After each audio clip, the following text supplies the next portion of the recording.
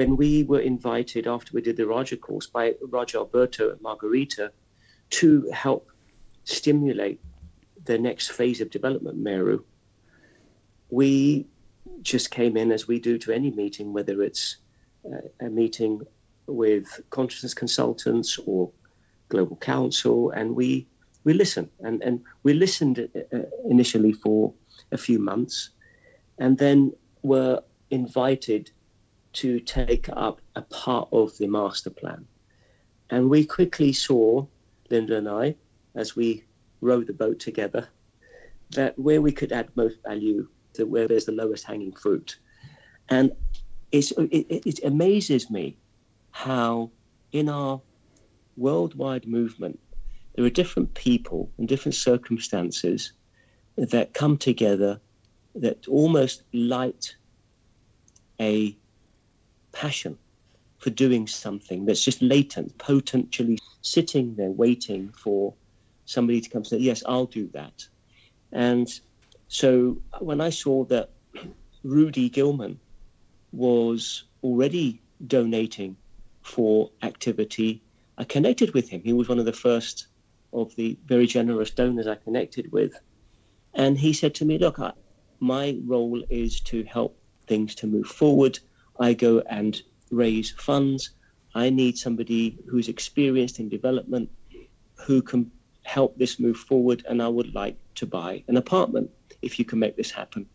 But ultimately, I'd like to see the Tower of Municipality go up. So, and like this, we began to culture and connect with the friends, I call them the Friends of MERU now, and we've ended up selling 2/3 of the apartment building like this, by talking to those people who are interested, allaying their fears that something would never happen and saying it will happen, having the right structures in place, and under the umbrella of MERU Development Corporation, we, over the last 2 years, working with a phenomenal team, and I must say that Casper Jung, as the next generation CEO, has been pivotal to all this, and bridging between the elders, the wiser elders who have got all the knowledge and have the legacy at MERU, and the next generation who want to bring in this new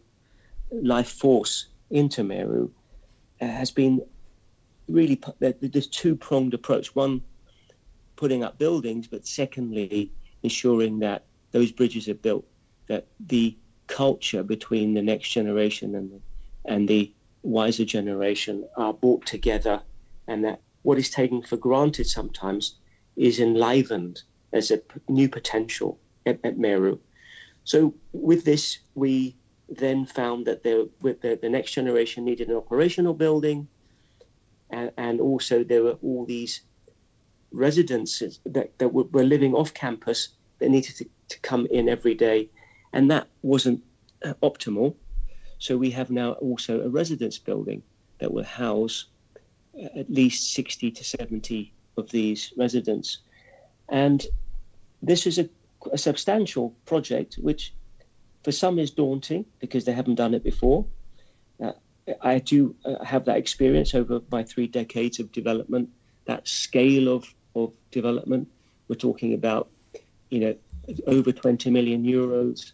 It's going to take a couple of years, and 3 buildings going up at once with lots of different multidisciplinary professionals working together. And all this will establish a team, a culture, a next generation that can do more, and also establish the Friends of MERU, starting with Rudy Gilman, and then you have Ancho, who lives nearby, who's also a very good friend of MERU, wants to see things happen, and others. And when we've had open houses where we've invited others who have been sitting on the fence to come and see what MERU is becoming, not what they had in their minds of what MERU was over the last 10 years, where there have been different reasons for the project to slow down or where we couldn't get things done, but to come and see that things are being done. The train has moved. And even now, if you go to campus, you can see that there are what I call Tonka toys on site, where the infrastructure is going in.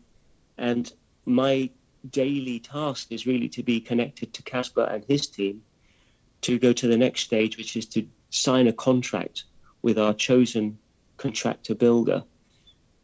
And we're looking for that construction above ground, if you like, beyond the infrastructure, to begin just after Guru Purnima this year in July. So we have a few weeks now to finalize contracts, cross the T's and dot the I's. And it's a very, very exciting time to be involved with this project at MERU. As I said, it's not just the buildings, it's how we're building relationships and a culture that's relevant to today. And to see the next generation rise gives Linda and I just so much pleasure to see how they care, how they want to win, and they really care for everything that Maharishi left for us, especially the knowledge that's housed there, and to get the message out, which we're doing now through you, Susie, and through the communications department. So let the world know what MERU is becoming. And on the success of this, Maharaj is seeing that, yes, there's success here. There's success. So what can we do next? And he's already asked this team to put their attention on a world-class wellness resort, which would be in a building right next to Maharishi's East Palace. And it would be a 35,000 square foot wellness resort that will bridge, again, the outside world, friends of MERU. It will also be very commercial. It will generate revenue, much needed revenue for MERU. And that bridge, again, between the friends in the apartment building, bringing in skills and ideas and much needed revenue and resource into MERU, bridging that with regular guests and can come on a spiritual pilgrimage to a wellness resort. And at the same time, whoever touches us, Linda and I, because there's so much bandwidth, but then there are certain voices and individuals that touch our heart. So Raja Paul and Susie Potter, they are co-Rajas of Cyprus with us, and Raja Paul and Susie have encouraged us to just get on with what we're doing in Cyprus. And on the back of that, as Linda just described earlier, when we were asked how we can touch Yemen in a more profound way, there is the air conditioning effect that you just mentioned, but there's also, we just felt that as MERU was in the past, MERU will be in the future as it was before. So we plucked a bit of the future out of MERU's success and donated a glass house, which we've used. We've had meetings there. And so the peace gardens are coming to life. And I also like to thank, again, this is what's really encouraging about the movement, is how people just appear as if out of nowhere and want to help. And the Raja of Japan, Raja Suzuki-san, he's often donated to Yemen. And that touches our heart to see that there are people that are not just thinking about their own places or domains, they're thinking about each other. And this worldwide movement of ours, building bridges, it has to be the theme for us for 2023 and 24. It's all about building bridges. Thank you, Andreas. That's deeply touching, and each word is well balanced as always. You speak with both of your voices. I hear Linda with you. And I think, apart from the fact that you're doing great things in your domains, what you're doing here at MERU is literally making the impossible possible. Because Mahashi's legacy here could just melt away, And we just needed somebody who comes in, or people who come in, with both your expertise, your fresh eyes, and your alertness as to how absolutely precious this campus is.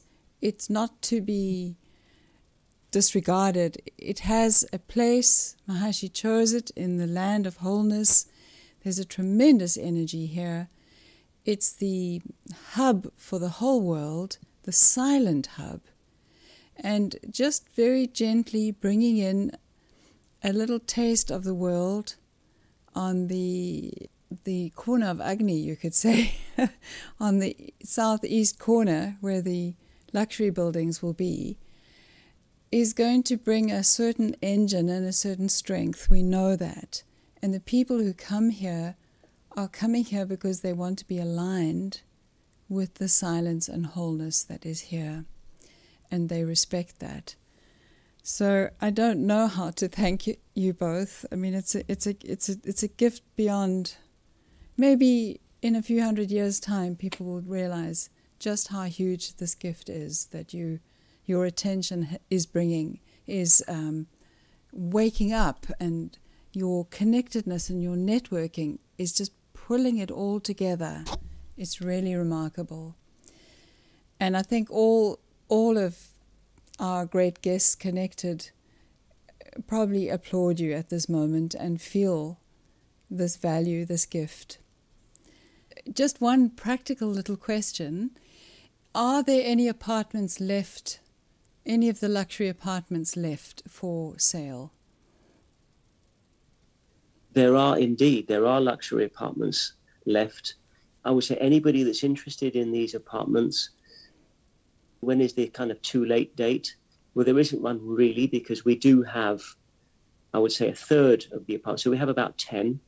There are double that number of people who are sitting on the fence waiting for construction to actually start in earnest, or they're in different stages of selling either shares or selling something that will allow them to move there. So we feel that we will probably be oversubscribed. But with those who are interested, I would say once you hear that construction has started, that would be the time, which would be July time, to get in touch with us. And the apartment building is very special, and it has attracted very special, I would call them neighbors now, and they are happy for us to share who they are. In fact, Daria has created some slides which you can share with Susie that show who the neighbors are, which apartment they've got, and what's available. And as I said, there is a list of people who are waiting for circumstances to actually take some of the remaining apartments. My experience is that it's the people that are coming, as you said, Susie, they know what MERU is about. They want to spend quality life there. They want to have time there, whether it's a good decade or more of their time, full-time, maybe part-time for some of the other years. And there's opportunity for revenue income, because when the courses are on, and especially at MERU Promina, that could be very good return on investment. So there are all these different ideas for the remaining apartments. But the main thing is, my interviewing is that people have a calling, or they know it's for them. And so, yes, if the heart's calling, or there's something that needs to be moved through curiosity about the apartment building, again, like Linda G said, we'll have our details on screen too. You can contact us directly, or you can contact the office. Daria heads that up too. So yes, I'd say yes, in a very bold way, but with caution. Don't leave it too long, because I don't think there are going to be many left after the autumn of 2023. Beautiful. I hope that answers your question. That sure does. And the main theme that we can close in our hearts is to stay connected. And this is what Raja Andreas and Linda are offering us, is that connectedness. So I thank you both for taking time to be with us, to offer your treasures, and let's enjoy them ripen and blossom as the future unfolds. So thank you again, and Jai Gurudev. Jai Gurudev. Jai Gurudev. Jai Gurudev.